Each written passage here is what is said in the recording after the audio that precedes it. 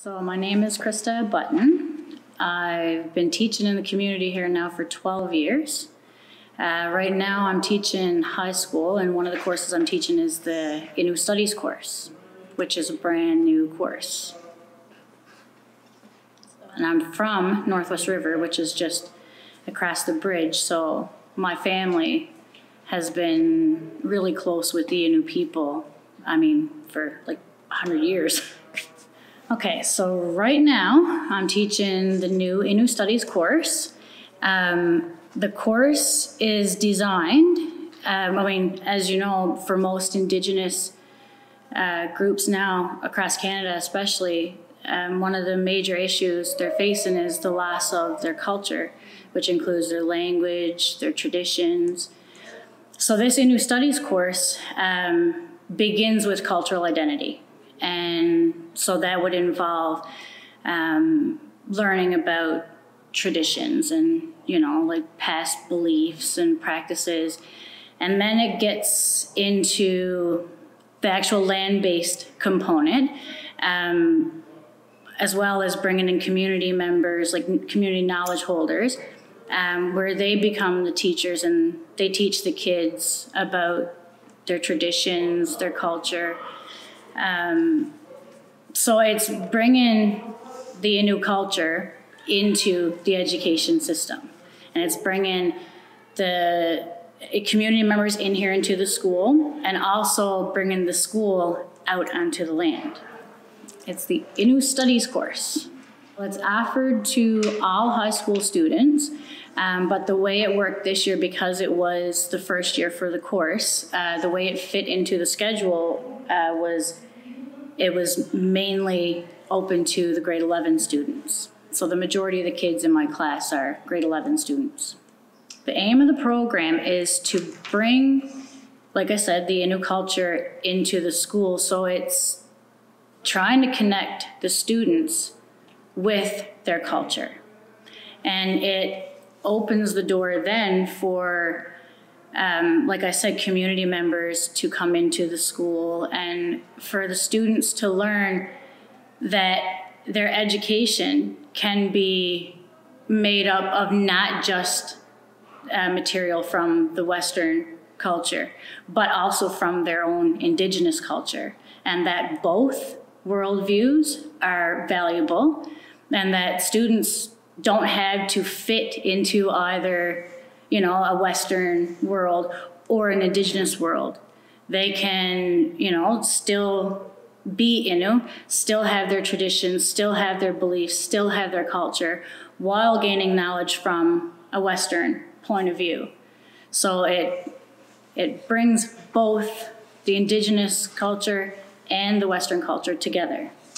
We started off with a lot of identity, and we went through the Indian Act. We dealt with,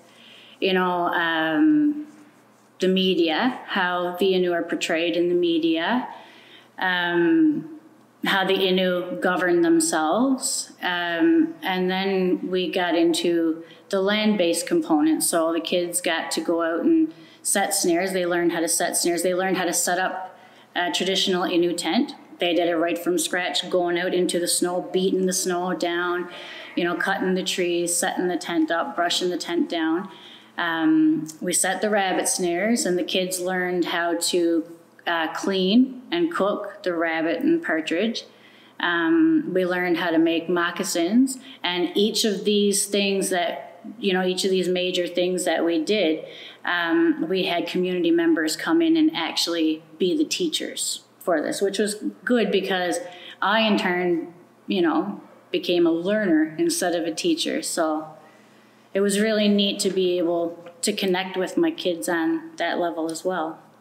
Traditionally, in other courses here in the school, kids are usually assessed based on pencil and paper tests. In this course, there's a lot of hands-on, activities. So myself, I went through whether they participated and how well they participated in everything. And for a lot of it, like they actually had like finished products, you know, they had, after the rabbit and everything, we had the actual rabbit and partridge stew, the moccasins, we had the moccasins. So it wasn't even based on completion of the moccasins, say, but it's the actual involvement, their willingness to learn.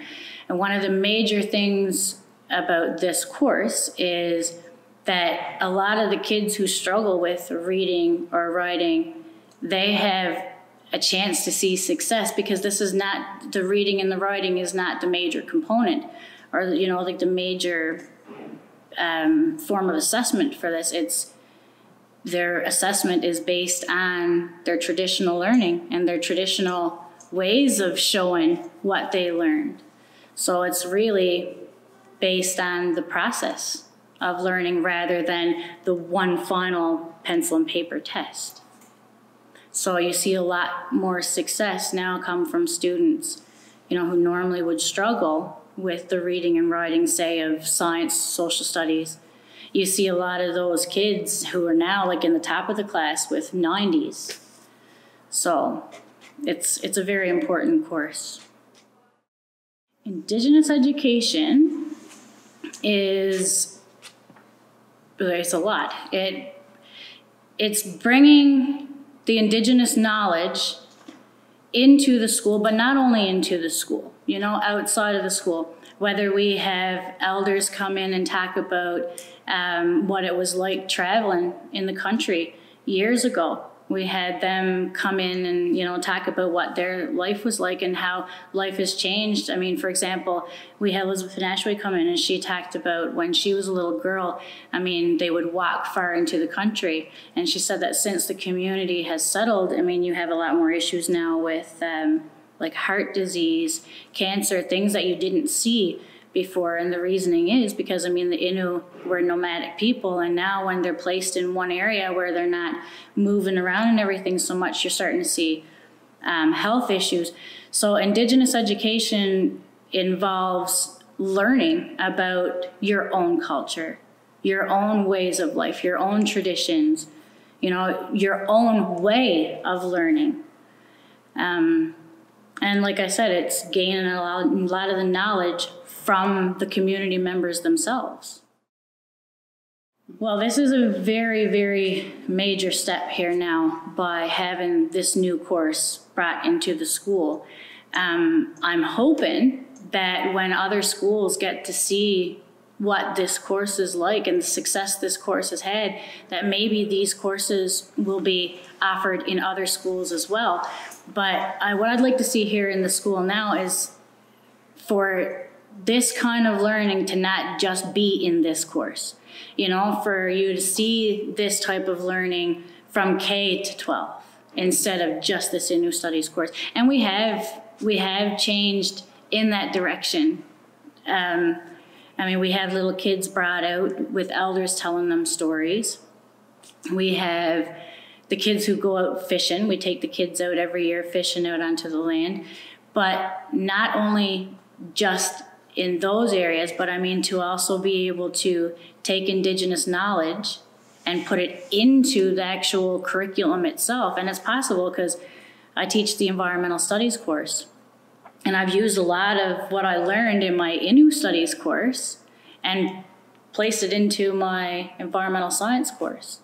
So it would be really nice to see Indigenous education being brought into all the classrooms, all the grades.